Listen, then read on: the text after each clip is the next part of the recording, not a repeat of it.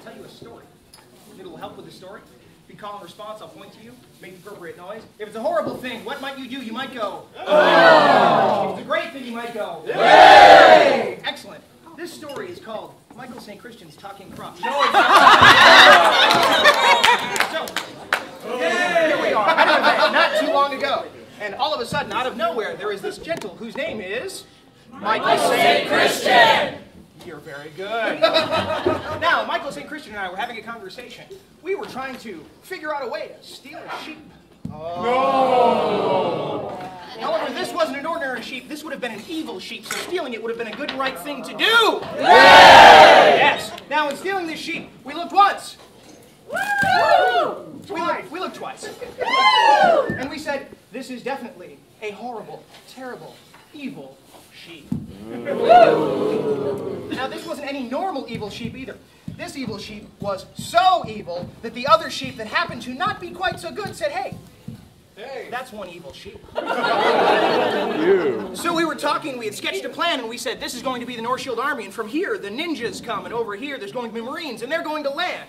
And those Marines are going to be the strongest, nay, the fairest, nay, the most interesting intellectual Marines that anyone's ever seen. Oh, ninjas! And in talking about these Marines and the zip lines that the ninjas would come in on, we said, now, are these going to be wonderful Marines? Or should we pick some horrible, nefarious, evil Marines? Well, we shot the middle distance and said, well, let's get some North Shield regulars.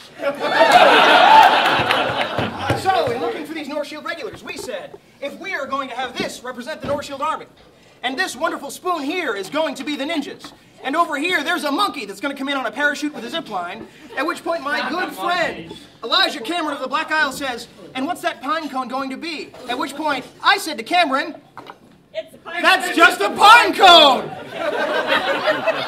So as we were talking, and there were pine cones, there were monkeys, and there were ninjas, and there were trees, we all said, hey, we've got pine cones, monkeys, ninjas, and trees. However, these are not just any sheep that we're stealing, they are evil sheep! So we are perfectly justified in our mission. Nay, we are obligated by our duty to our king, our kingdom, and in fact, our God, to steal these evil sheep. At which point, as we're debating, my good friend and hero, Michael St. Christian, says, this plan is terrible. I'll show you how to steal an evil sheep. At which point he walks up to two guards whose names I won't mention. Kagamore, where are you? Walks up to two guards, one of whose names could perhaps have been Kagamore. Could have gone by another name. Actually, I think that guard's name was Wraith. In fact, I apologize to Kagamore. In fact, I know it was this Wraith ruffian.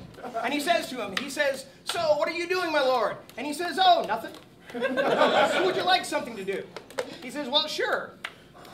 Belt timeout. That's a little long for you right now. That doesn't belong there. It's empty anyway. It's true. Which makes all this quite more amazing, doesn't it? And he says, what are you doing, my lord? And he said, I'm doing nothing. He says, would you like something to do? He says, well, what do you mean, Michael? He says, well, let me show you. At which point he grabs a sheep, which is a 55-gallon evil sheep, and he pulls it into the distance. At which point, this Wraith, vile villain that he is, looks around and says, what just happened? At which point his fellow guard, who happens to be from this other incredible barony, Breeze Place, no, Windhaven, yes, that's what it was. He says to him, I think we should go after that ruffian, and we should save that sheep. At which point, this general thinks, oh, that's a fine idea. We should go save that sheep. No one's seen the thief, this incredible man that has gone and stolen this evil sheep. No one knows where he went, what he's done, or where he's gone. Neither did he, because he was too drunk and he got lost. Correct.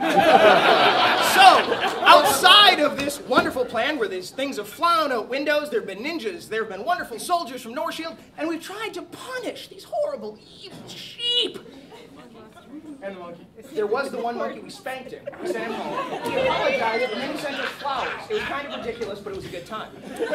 So, we're hanging out with this monkey, at which point, different story. We're hanging out, we steal the sheep, at which point, we hear in the distance, and we see the sheep come back, which was not part of the evil sheep plan. The sheep comes back, and proceeds to go off in the distance this way. At which point the guards go, was that the sheep? No, my lords, no, my lords, no, no, no. Fain, but you misunderstand. That was a general who was just trying to help his lady, the privy.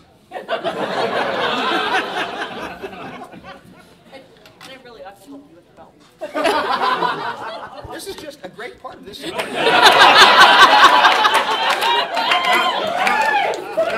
for us. Not good for me. Then you're doing it wrong. At which point, this general is gone in the distance. My friend, Michael St. Christian, who has rid this incredible barony, Windhaven, of these evil sheep, he has finally managed to purge this scurf from our midst.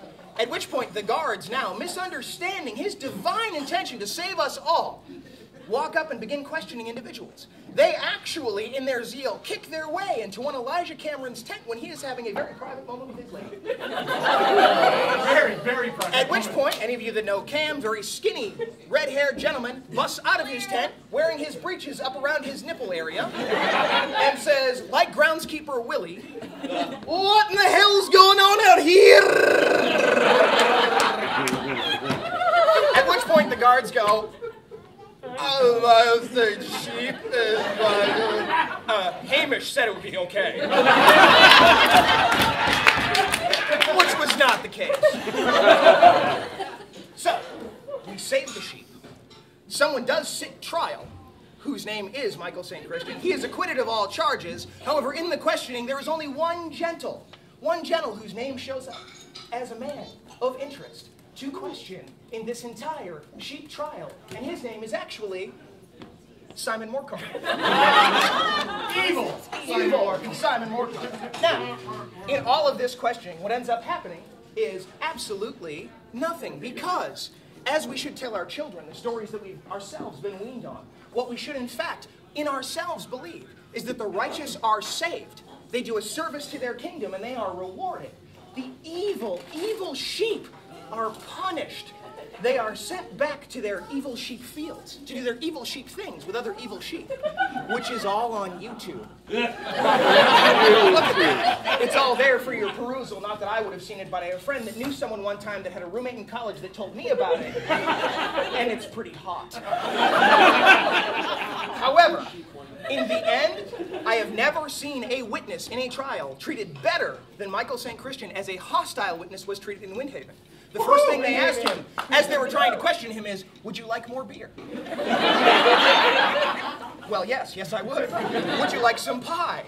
Well, yes, I would. Did you, in fact, do this? Was this a good sheep or an evil sheep? Which answer gets me more beer and pie? Because I can stay on trial as long as you would like.